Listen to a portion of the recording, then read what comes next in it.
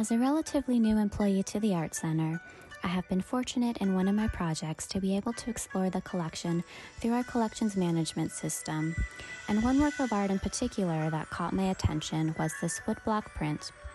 titled Asakusa Rice Fields and Torionomachi Festival from the series 100 Famous Views of Eto by the 19th century Japanese artist Utagawa Hiroshige.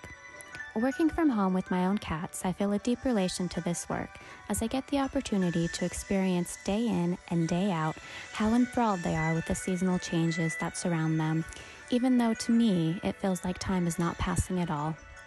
Everything is relative, even for animals, and I can't help but have the following poem by Ralph Waldo Emerson stuck in my head when I look at the artwork. To the attentive eye, each moment of the year has its own beauty, and in the same fields it beholds, every hour, a picture which was never seen before and which shall never be seen again. I think of this as a nice reminder that the world around us is always changing and we should pause every once in a while to take it in.